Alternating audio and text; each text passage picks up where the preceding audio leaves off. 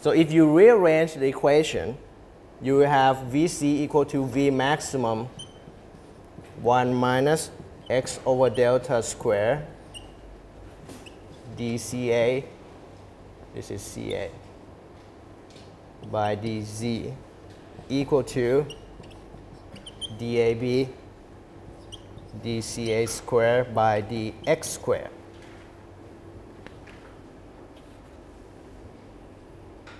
If you can solve this equation, then you get answer. If you are interested in solving this equation, you can take another advanced mathematics course. Okay? Now, just for our interest here, if you have this equation, how many boundary conditions do we need? 3. 1 respect to z, 2 respect to x. Okay? So the list of boundary conditions is supposed to be at c equal to something and 2 of the boundaries regarding at x. What do we have? We know that at z equal to 0, that's fresh liquid B. Okay? So at z equal to 0, any x, Ca is 0 because we feed fresh pure B. Regarding x, at x equal to 0, any z, Ca is equal to Ca0, right?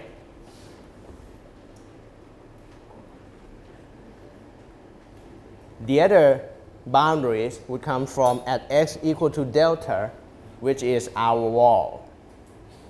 Any z, what do we have? Flux is 0. Flux along x direction at x equal to delta is 0 because our species cannot penetrate into the wall, right? Just like what we did for the previous examples.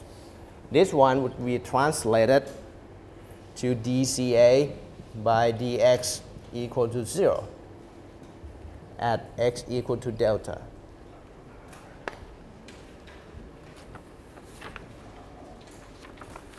All right?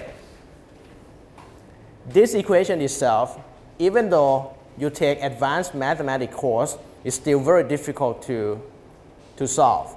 Why? Because you have x squared here. You need to bring that to this part. Okay? That's hard because you have inverse of x squared, you integrated partial differential equation. So to approximate it, people would say that, let's look into this picture.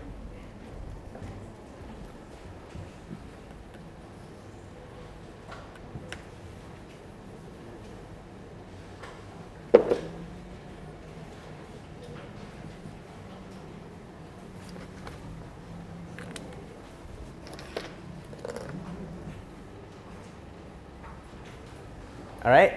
When you look into this picture, A is dissolved into liquid. If you look together with the velocity profile, it means that once A is dissolved into liquid, A is experience the maximum velocity right away, right? Because this is maximum velocity. Once it's dissolved into liquid, it was swept by maximum velocity. So it is very hard for A to diffuse through all the way to this part because the stream is very strong here. So whenever A is dissolved, it will be swept downward. In other words, A would never reach this layer, right? But you can never know whether A has never reached it or not. All you can say is you can approximate velocity profile from parabolic velocity profile like this. We can approximate it to be like this.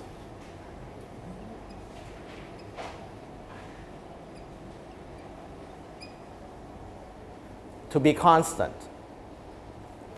Just for the calculation of concentration profile. Okay? The blue line is actual velocity profile. We can use that to represent velocity profile. But for the calculation of concentration profile, we will need the black one. Why? Because first of all, it is simple. Velocity does not change with respect to position. Secondly, it is still within the reasonable approximation because A is swept by the first velocity here, by the maximum velocity. It doesn't matter whether velocity around here is going downward, it's going lower or not, because A will be swept away anyway. Okay? By doing this, you can reduce the equation. From here, as a function of x, you can reduce it to V max, which is a constant, dCA by dZ equal to dAB dCA squared by dx squared. This is much easier. I know this is still unsolvable for you guys, but this is much easier. All right? This equation can be solved, and the answer or the solution is given to you in the textbook. All I need from you would be identifying the boundary condition. Once you reduce the equation from here to there, boundary condition may be changed. Our boundaries at z equal to 0 supposed to be the same.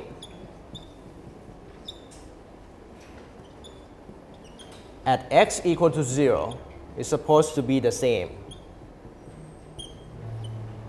All right?